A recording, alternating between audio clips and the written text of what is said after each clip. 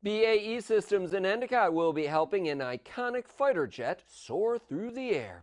BAE announced that it has received a contract from Lockheed Martin to provide advanced digital flight control computers for the next generation F-16. The order is for up to 315 of the avionic controls that will be on a fleet of jets being sold to the United Arab Emirates. They will be designed, developed, produced, and serviced at the Huron campus in Endicott. Senior Program Manager Tim Lebowski says the workforce is proud to contribute to what's been dubbed the Fighting Falcon. We do a lot of work with a Lockheed customer in Fort Worth, Texas. Them providing us with this F-16 contract just further enhances their trust in our work and what we do and what our folks here in Endicott, New York.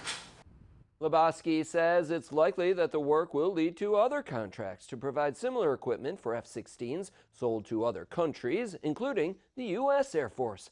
While the contract won't lead directly to additional hiring, BAE is currently looking for additional workers. To apply, go to baesystems.com.